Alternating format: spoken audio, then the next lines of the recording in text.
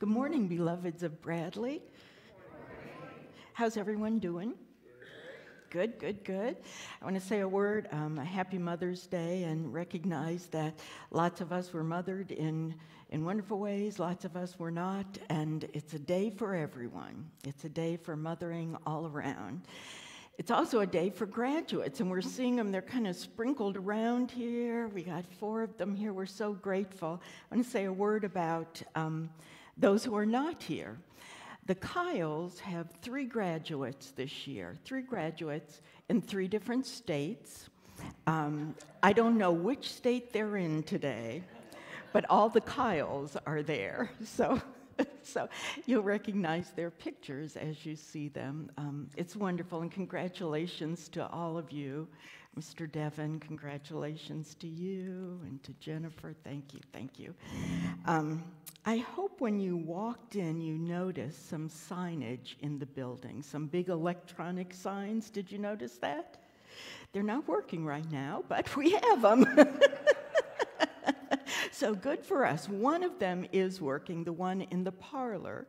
So when you go into the parlor to congratulate the graduates after church, you'll be able to see what that signage is like.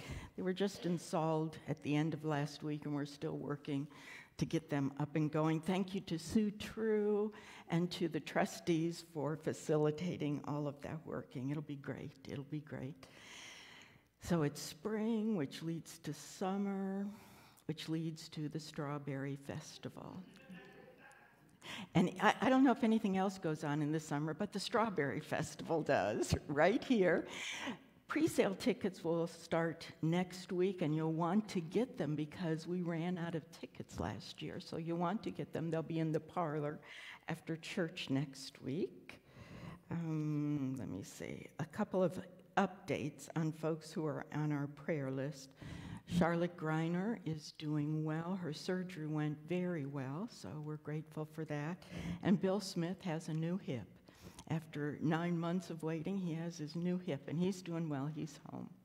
Anyone else we need to be remembering or anything else? We sing happy birthday with us.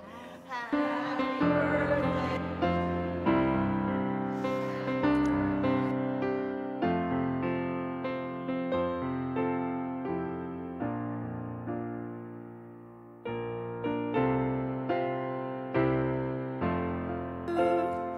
Thank you. I worked hard at that. I worked real hard at that birthday. Thank you. Yesterday was my birthday. Today's my son's birthday, and in 3 days is our daughter-in-law's birthday. So we don't know which day is which these 5 days, do we? Yeah, we just keep celebrating. Well, thank you. Now let's focus on what we're here for. So we all come here with stuff, good stuff and sometimes not so good stuff. So we're going to take just a few minutes to take a couple of deep breaths and let the stuff go so that nothing is preventing us from being fully in God's presence. So let's take a few minutes to just still ourselves and to breathe in the breath of God.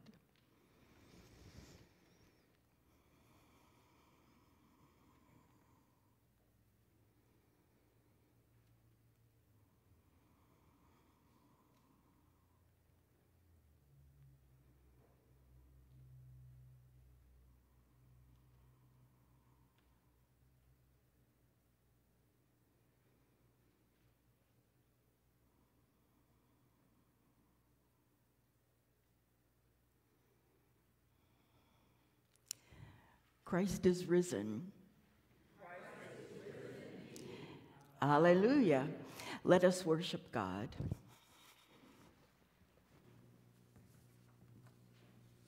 Please stand as you are able and join together in our call to worship. Christ is risen. Christ is risen indeed. Christ, our shepherd, you call to us. Lead us to your heart and guide us in the ways of peace. We let go of our old ways and live our life in Christ. Receive our old ways of living and grant us new life, that we may serve you in love all our days. Christ, gentle shepherd, bless us and lead us in your ways. We offer our hearts in worship to you.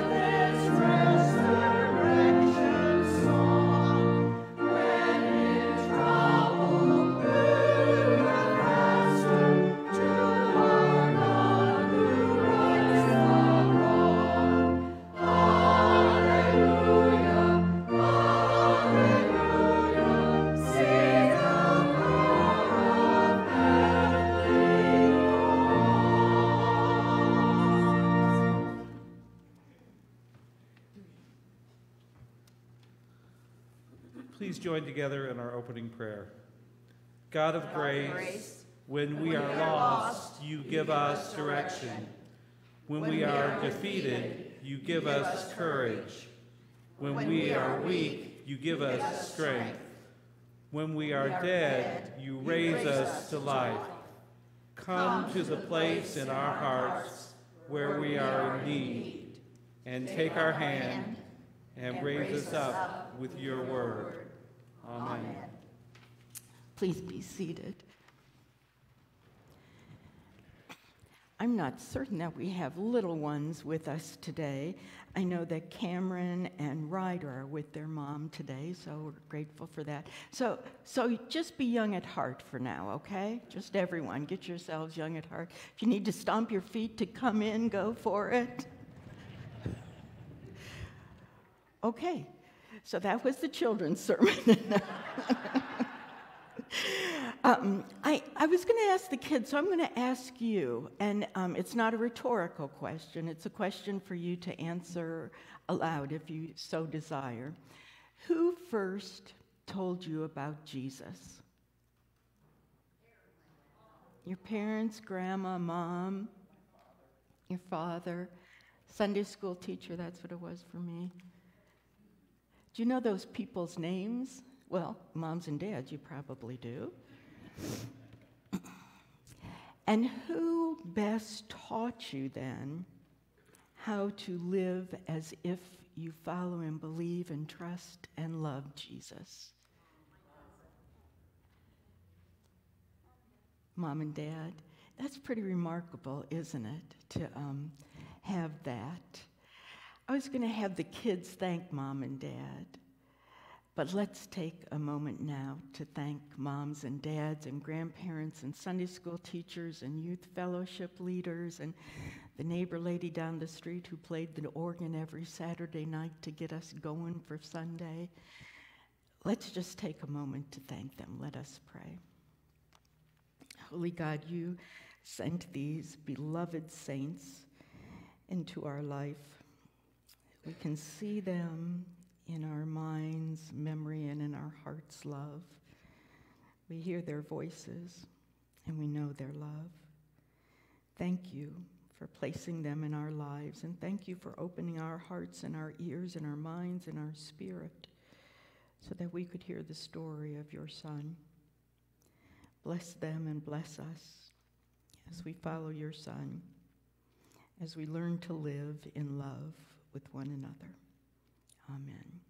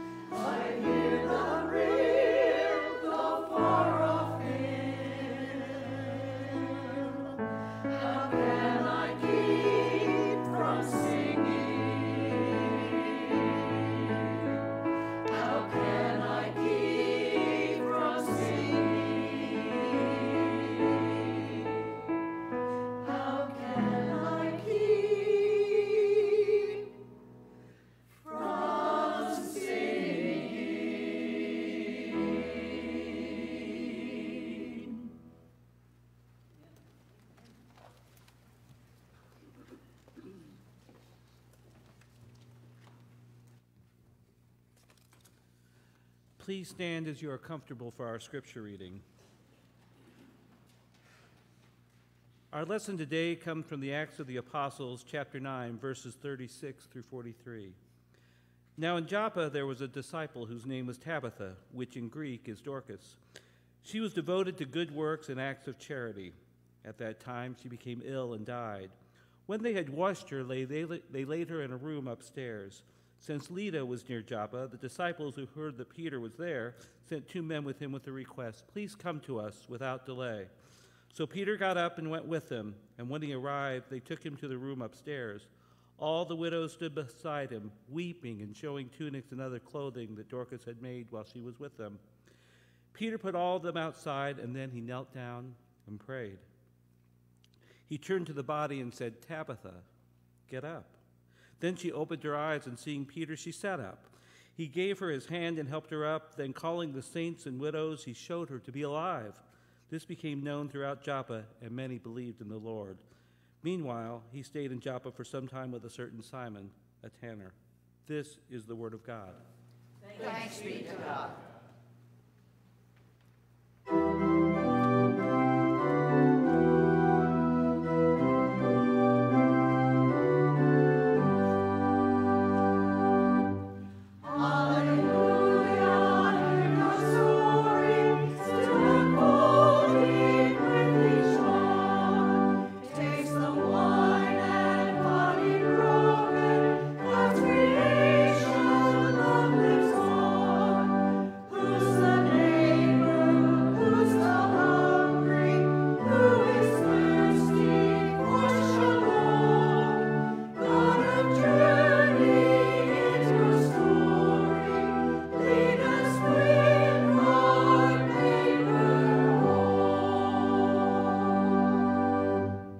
Please be seated.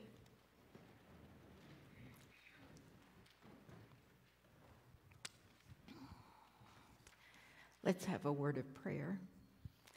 Holy God, as your word is opened, open our hearts and our minds and our spirits so that you might speak to our lives in ways that move us, in ways that help us to grow, in ways that help us to live in love with one another. Amen. So does anyone here remember, first it was a story, a book in the 1950s, and then it was a movie in the late 1980s, The Last Temptation of Christ. It was quite controversial. I was in seminary when the movie came out, and you know, when you're in seminary, anything that has the word Jesus or God or Christ, you think you got to pay attention to. So I picked up the book and I read it quick, although it's a book to get through, and then I saw the movie. And it's quite a remarkable movie and even a more remarkable book. It's about Jesus as he was on the cross, sort of having a dream, a hallucination about what could have been. And in his dream and in his hallucination, he was, as he describes, not quite in these words, but kind of a regular guy. You know, someone who grew up and got married and had children and took care of his family and did the stuff that lots of people do, that he hadn't had a chance to do in his life. Well, you don't know that it's a hallucination. You think it's the real deal until the end of the book, when Jesus needs to make the choice whether he will give himself up to God or whether he'll dwell a little while in being just a regular guy. Which do you think he chose? Door number 1 or door number 2? I'll tell you, he chose door number 2. Even in the book, he gave up what was of the world so that he could be of God. I think that's quite a remarkable story, and I can remember when I finished it, I felt a little badly for Jesus because he didn't get to get what I got, which was a family and a kind of regular life. But in the end, I decided that maybe he had it right after all. And I still remain there after 40 years. I still think that. You'll be glad to know. So Jesus had an opportunity, at least in the book, and I'm not talking the book meaning the Bible, I'm talking about the book, The Last Temptation of Christ. He had a chance for a do-over, so to speak. He could have his life go a different way if he wanted it. He chose to stay the way that God had him go. But the Bible is full of stories of people who had do-overs. Enough that I had to write them out. I couldn't remember them. But I'm going to start with three stories from the Old Testament, both having to do with Elijah and Elisha, who were great prophets of the Old Testament time. And when Jesus came along, or any new prophet came along, they were all compared to Elijah and Elijah. Can you believe this? This Elisha and Elijah. Both of them were prophets of the word, but prophets also of the do-over. They gave people do-overs. So the first one was this. Elijah stayed in the house of a woman and kind of lived there while he was doing his ministry. And in the midst of his living there, her son died. So when Elijah got back, the woman said, "Oh, my son is dead." And so Elijah went into the boy's room and touched him, and he came back to life. That's the end of the story. The next story is from Elisha, who also did the same thing. He was staying with a woman, knew a woman, and when her son died, he touched the boy, and he came back to life. And that's the end of that story. The final story.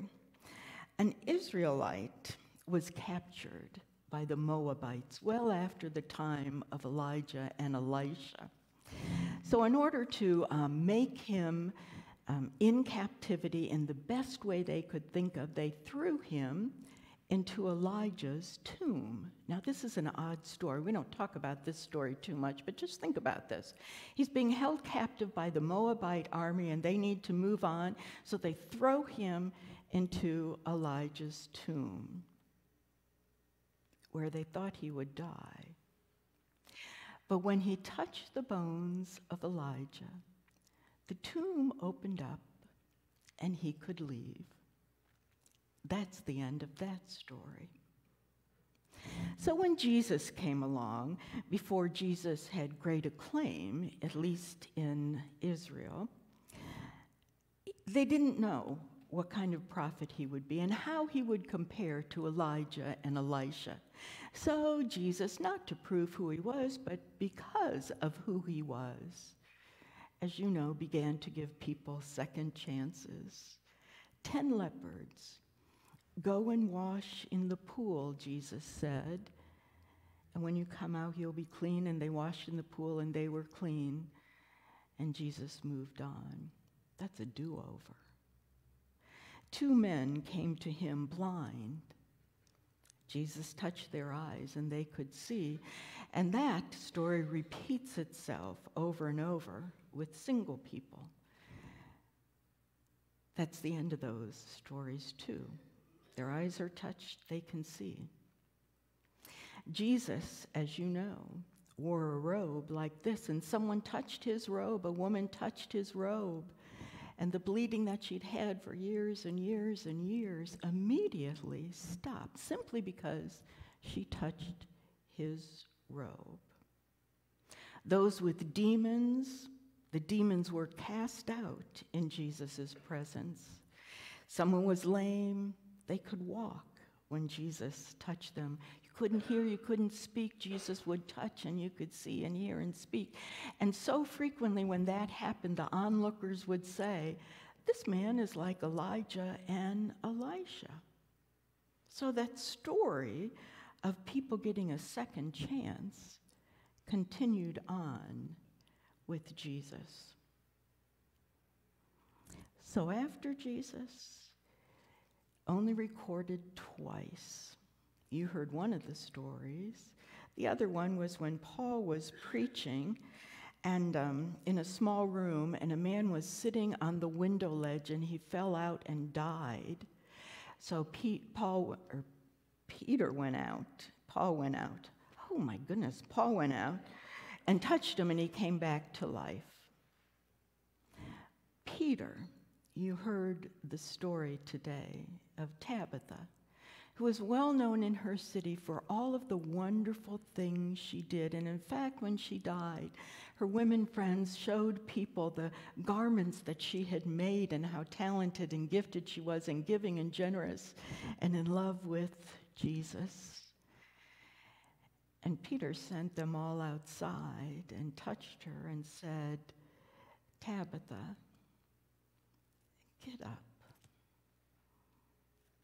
And she did. All of those stories of second chances, of do-overs, of answering the question, what could I do if I had it all over to do? All of those stories end in the same way. Nobody knows what happened to the people who got the do-overs. Not a single word is written about how their life was changed. All we know is that in some way they were given a new chance at life. But we have no clue what they did with that. So, have you ever had a do-over? A chance to do something again? You know, I don't know what that might be for you. Anyone want to share that? I've had a few of them, but I'm not certain that what I did with those was worth writing about. You know, daily, in and out, time and time again, God, through Jesus, through those we know, through medical science, gives us do-overs. It doesn't just happen once in a lifetime. It maybe happens once a day or once an hour or every minute. We're getting a chance to answer that question. If I could do it all over again, what would I do? Well, that's not a rhetorical question. What are you doing with it? What are you doing with the time that you get when God says, you're forgiven, move on. I love you, don't forget that. I'm here with you, I'll never leave you. What you've said, what you've done, that don't make any difference in my eyes. I just love you. What are you going to do with that? Are you going to have your life story be, well, she had a do-over, but nobody knows what she did with her do-over? Are you going to have the kind of life that says, oh my, God touched this person, and oh my, what that life was like? You know, we don't have to have any acclaim at all. We don't have to be recognized for what we do. It's nice, but it doesn't need to happen. But when God touches us, something ought to be happening, don't you think? Don't you think? So I'm going to ask you to do something. I'm going to ask you to expect today that that's going to happen to you. That God's going to touch you in some way that you're going to get a do-over. And then expect that your life will change because you've been touched by God. You willing? You willing to expect that? Let's do it. Let's see what happens when this church, all together, we get to answer that question. What would I do if I had to do it over? Well, here's what I do because God has touched me. And my life is different, and I'm going to move on differently because of that. Let's see what happens. So one of my favorite poets, Mary Oliver. Are you familiar with Mary Oliver? She's a pretty prolific writer. She wrote this in the 80s. It's called The Summer Day. Who made the world? Who made the swan and the black bear? Who made the grasshopper, the one who has flung herself out of the grass, the one who is eating sugar out of my hand, who is moving her jaws back and forth instead of up and down, who is gazing around with her enormous and complicated eyes. Now she lifts her pale forearms and thoroughly washes her face. Now she snaps her wings open and floats away. I don't know exactly what a prayer is. I do know how to pay attention, how to fall down into the grass, how to kneel down in the grass, how to be idle and blessed, how to stroll through the fields, which is what I've been doing all day. So tell me, what else should I have done?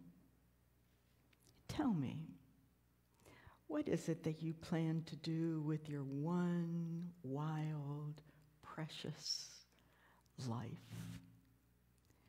Isn't that the question? What are you going to do with your one wild, precious life when God touches you and it gets a little wilder and a whole lot more precious? Let us pray. Holy God, touch us. Help our hearts to swell a little bit and our spirits to soar. Help our hands to feel your guidance and our minds to know your wisdom. And let it not just settle, but let it help us to move forward in your grace and in your mercy, to touch the lives of others and to be fully and wholly engaged in your world. We offer ourselves to you for another do-over, the daily do-over, so that we will know what you have in mind with our one wild, precious life. Amen. We come to that time where we have an opportunity to give back. So I ask you to be generous, be mindful of those people who need a do-over in life, those people whom God is trying to reach through us. So I ask the ushers to come forward so that we might give of ourselves.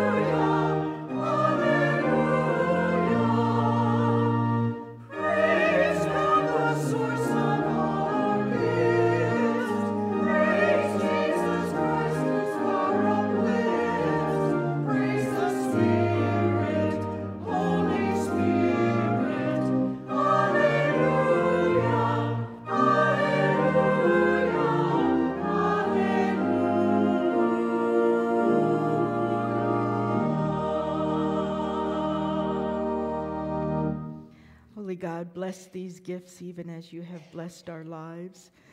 Let them be, for those who receive it, a sign of your love and of your grace.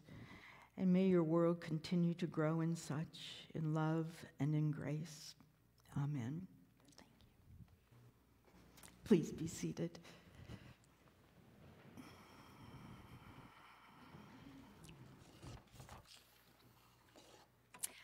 Let us be in an attitude of prayer. Thank you, O God, for the joy of today. And here we are, it's still morning, and yet so many things have come our way. Just the simple joy of shelter and clean water, of food on the table, of friends who get us, and the joy of meeting new friends. And in this time and space, we gather in body and spirit to thank you especially for the joy of worshiping you, our Creator. For joys with which we are blessed, we are grateful, and yet, in all honesty, we admit that we come with some fears, too. Some of us have fears about new beginnings, new schools, new relationships, new jobs. We don't know how we'll do or how we'll feel. We're nervous. We want things to go well. We need you. Some of us have fears about our health or the health of a loved one. Aches and pains that don't go away, symptoms that we can't figure out, treatments that we hope will be effective. Some of us have financial fears. Will we find work? Is our work secure? How can we pay these bills? Have we saved enough for the future? Some have fears of loneliness that strike us all at some point. Fear that we won't have people to love us, or we'll lose the people we already love. So, God of hope, be with us in our fears, and even in the midst of them, we still give you thanks. Help us to find joy that you bring even in the midst of fears or sorrow. Thank you for your faithfulness through time, for ways you have been with us in the past, for ways that you remind us that nothing can separate us from your love. This week, help us to have compassion for those who are fleeing bombs and bullets, who face governments that are oppressive, who cannot worship openly but meet in secret, who fear violence. Help us to be people of refuge, those who offer help and support, who go the extra mile when we see people in need. Forgive us for the times when we're too wrapped up in our own fears and joys to truly see our neighbor. This week, help us to embrace joyful living, be mindful of the gift of each day, remembering our Savior Jesus Christ, who lives in us and through us, and who invites us now to pray together. Our Father, who art in heaven, hallowed be thy name. Thy kingdom come, thy will be done, on earth as it is in heaven. Give us this day our daily bread, and forgive us our trespasses, as we forgive those who trespass against us. And lead us not into temptation, but deliver us from evil. For thine is the kingdom, and the power, and the glory forever and ever. Amen.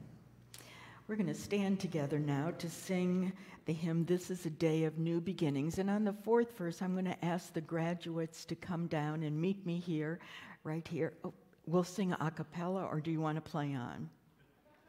Okay. So, it's all in the details, isn't it?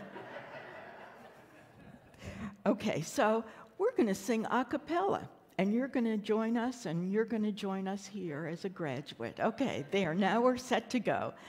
Let's stand together and sing.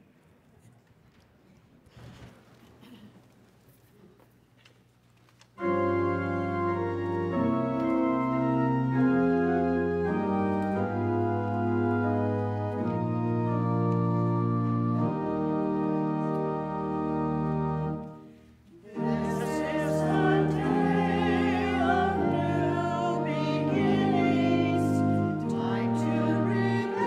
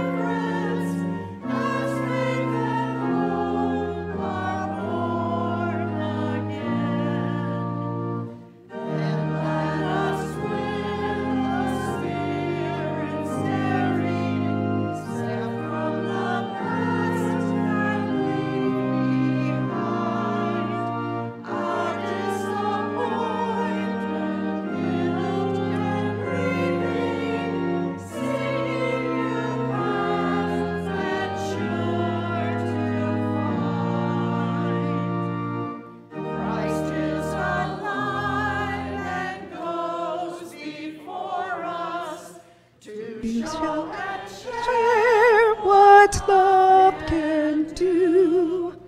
This is a day of new beginnings. Our God is making all things new. Okay, we'll end there.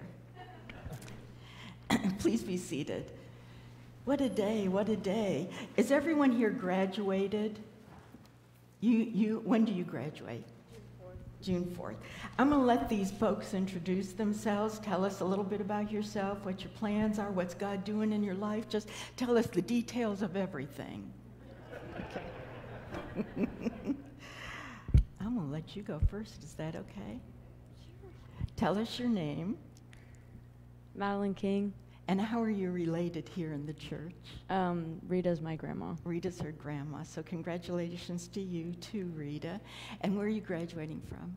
Greenfield High School. Good for you. What are you going to do? Plan on going to college. Good for you. Good for you. And this is, you tell them who you are and say it. Hi, my name's Jennifer Johnston. I'm Dr. Johnston.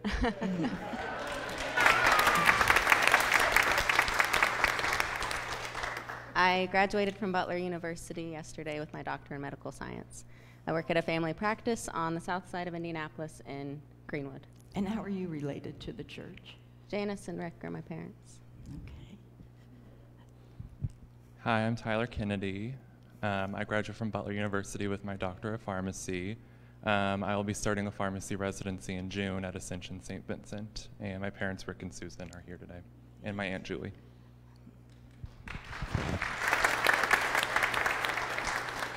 Hi, I'm Devin. I think you all know me. I'm related to the church because I play here.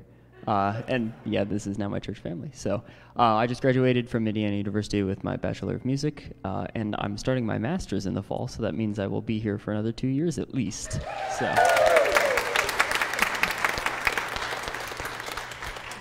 I want to read everyone's name because they need to kind of float through this room, and you know many, many of these people. And then when we're through reading the names, I'm going to ask their family and friends to come forward, and we're going to lay on hands like good Methodists do and pray over these young people. Congratulations to all of you. So here are our graduates: Will Huffman, Abigail Jessup, Dr. Jennifer Johnston, Eric Kyle, Aaron Kyle, Ethan Kyle, Tyler Kennedy, Madeline King, Devin Shaw, and Thomas Warner.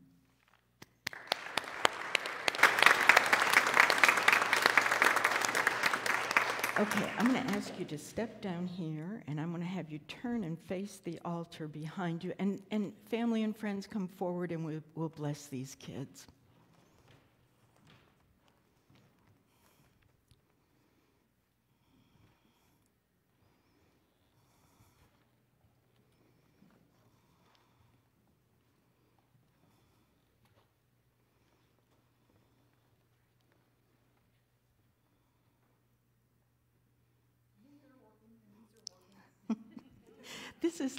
This is like a reveal for you. Rita had both her knees replaced how long ago? Valentine's Day. On Valentine's Day. Look at her.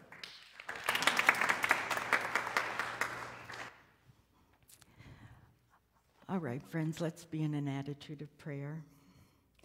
God of truth and knowledge, by your wisdom, we are taught the way and the truth.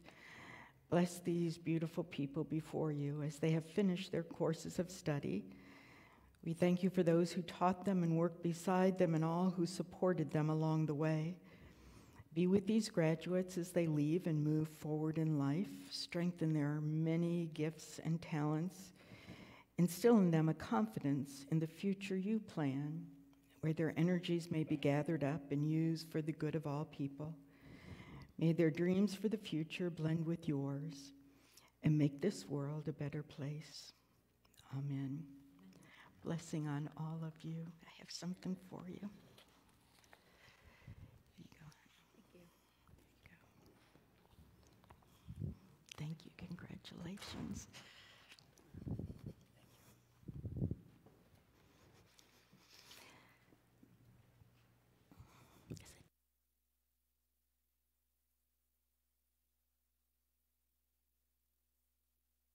sing.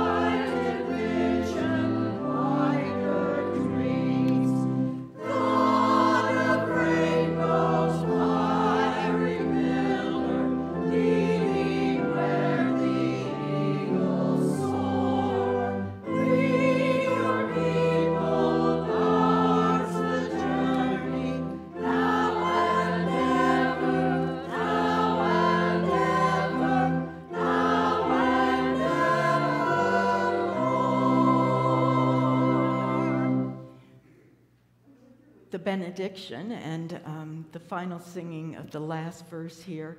I invite you to come to the parlor. We'll receive all of the graduates and have a chance to welcome them and wish them all Godspeed and Godspeed and good luck all as they enter into the world in a new and fresh way, leading us. And now, friends, may the grace of God, and the love of Jesus, and the communion with the Holy Spirit, bless, guard, and keep you, this day, and always. Go in peace.